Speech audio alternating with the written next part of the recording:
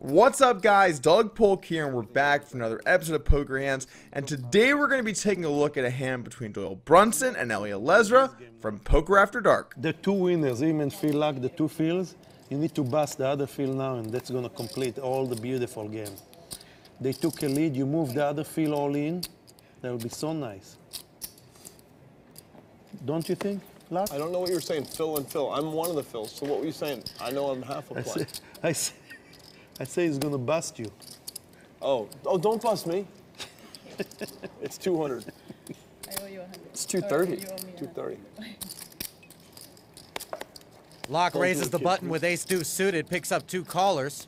Our hand begins with Eli Elezra coming in for a straddle from under the gun, so the action folds to Phil Lock on the button with ace-deuce suited, and he comes in for a raise. He raises it at 3 times the straddle, which seems totally fine to me. At this point, Doyle Brunson looks down at pocket 5s and decides to go for a flat, which I'm also okay with. I think in the small blind with the low pairs, you can go for a 3-bet, or you can go for a flat, but when there is someone in the straddle that you'd like to play with, it makes a bit more sense to go for the call. Now to the straddle, Eli Elezra looks down at queen deuce off, and you know what? This is, I think, a situation where the fact it's a straddle plays a bit of a role. In general, I think if a player faces a 3x from the button, they know to get out of the way with a hand as bad as queen deuce off. Not only is it a terrible hand in terms of playability, but in just raw equity, it's also not that good either. But I think when players have straddled, they feel a little bit of an obligation to at least protect their straddle. So he calls, and we take a 3-way flop. Just fold every time I can. Brunson flops middle set, Ellie with top pair, and Lock with a wheel draw.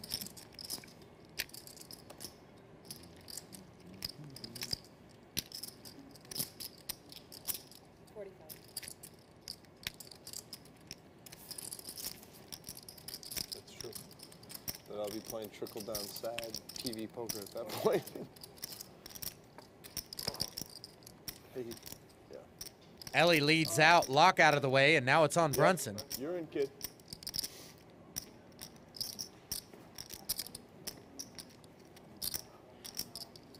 Raise.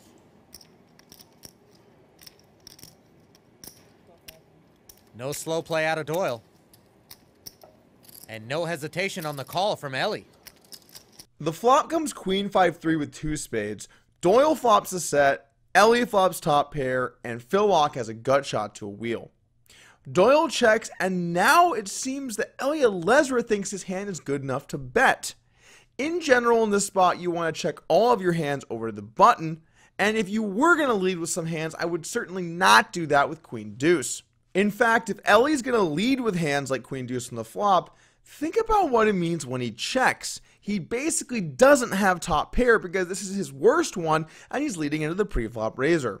You want to make sure to have a nice blend of hands in your check range on the flop, if not all your hands, so that on future streets, you have hands that can call down, you can have hands that check raise, and you can have some hands that give up as well. By leading your weak top pairs, you make your checks too weak, and then the other side of it is, are you really that happy with your hand to lead? What if you get raised from either player? What if you get called? How are you going to proceed on future streets? Yes, if they call, you're probably ahead, but you might not be, and you're going to have to check at some point anyway. So you definitely want to be checking most, if not all of your hands here in the big blind.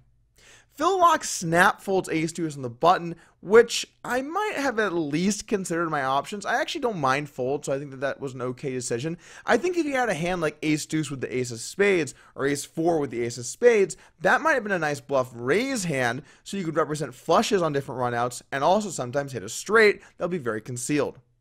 Now over to Doyle, when he has a set. I don't really mind either option for Doyle.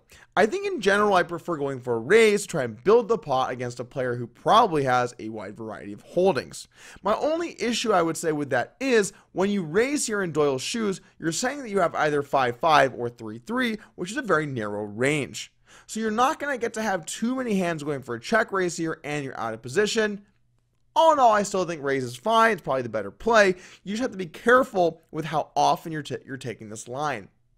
Back over to Ellie, and with top pair, I mean, at this point, you obviously have to call. I don't exactly know how he's planning on constructing this range. I don't think he knows either, but he goes ahead and makes the call. Let's play the turn. Uh-oh.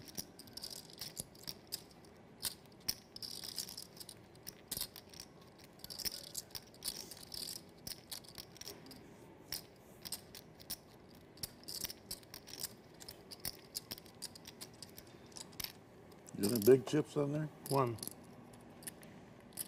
Oh, Lord. Where'd you get all that money? He bought in again. He went to the money tree down in Chula Vista. Loaded up.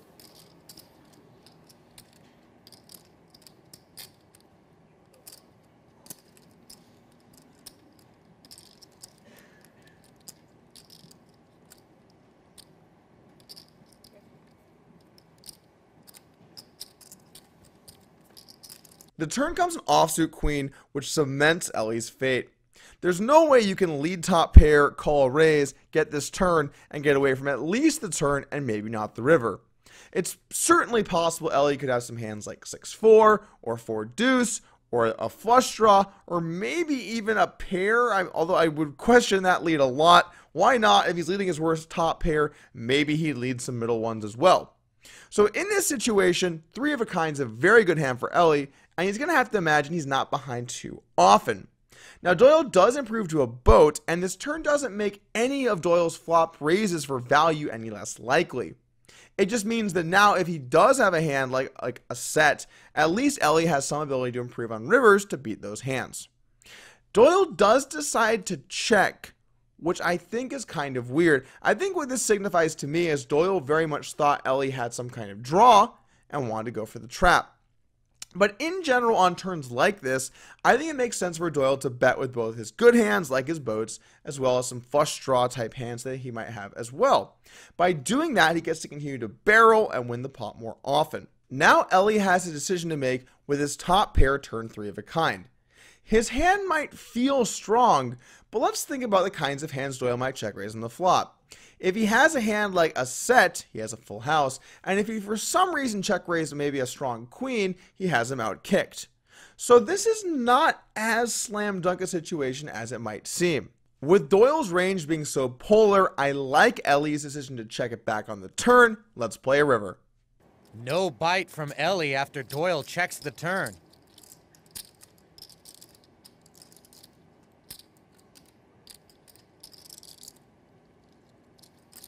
Check. He's gonna try one more time here. The river comes an offsuit jack, and Doyle decides to check once again. I don't really mind either option for Doyle here. I think in general I probably lean towards just going for a bet, but it doesn't make too much sense what Ellie has. It's unlikely a queen is going to be checking back the turn, so it looks maybe like Ellie had some kind of missed draw or just random pair, but I think a lot of those missed draws, or those draws on the turn, will be betting themselves. So I'm not exactly sure what Doyle's putting Ellie on, but he decides to trap his boat. Ellie with trips now has a similar-ish decision to what was going on the turn, except maybe now Doyle could have hit a hand like a jack if he decided to bluff with a hand like Jack 10 suited and then give up. I don't exactly know what Ellie is trying to get too much value from, though, other than maybe just that hand. Doyle's not check raising a hand like pocket sixes or 6-5 suited in this situation. He's going to be check calling those hands on the flop. So I think while his hand seems strong and it does seem kind of nitty, I think he should just check it back here on the river and not put himself into a tough spot that might happen.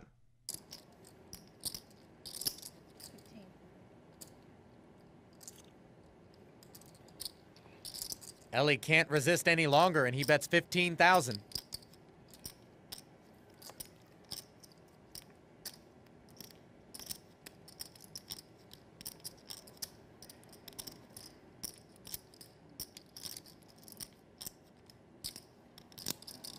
Raise it.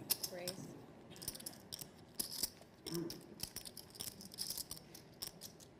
Big raise from Brunson, 55,000 more to call.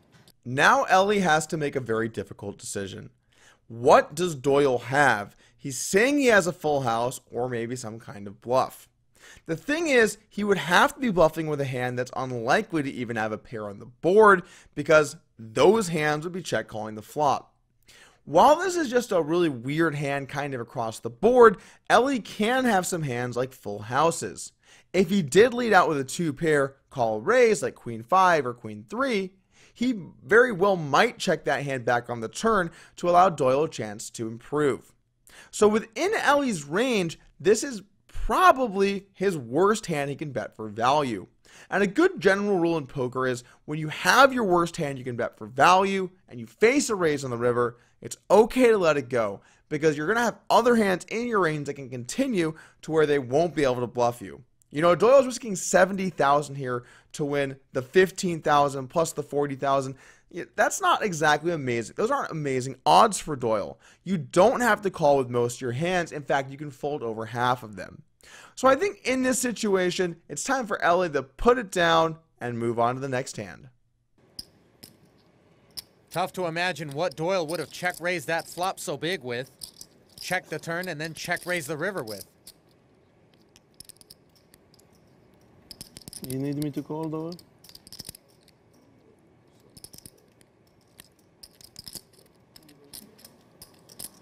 I'm so choked up I can't talk, so you do what you want to do.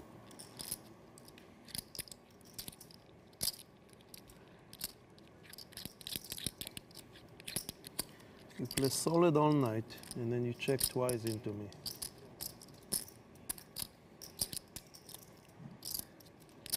Solid all night.